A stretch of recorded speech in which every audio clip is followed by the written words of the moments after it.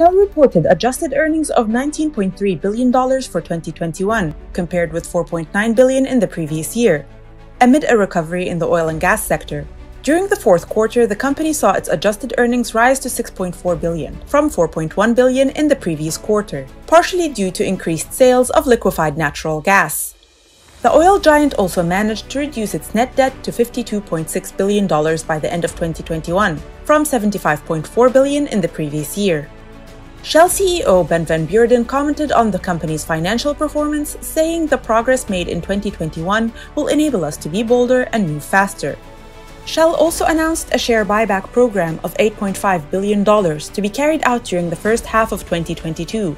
It is already under agreement with a broker for the first tranche of the program, which Shell has allocated a maximum budget of $4 billion for the purchase of ordinary shares until the 4th of May.